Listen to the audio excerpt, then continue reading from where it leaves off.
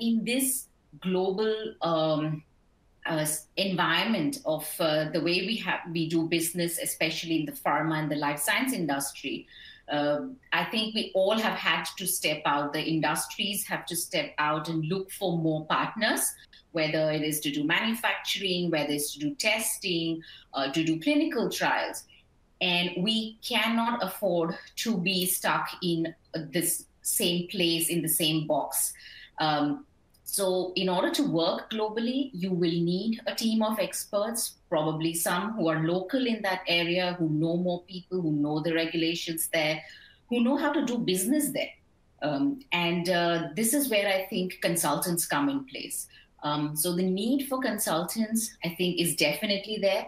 And obviously the need for the right consultant is much more if we really want to stick to our timelines and want to have a really good end product and enjoy the experience.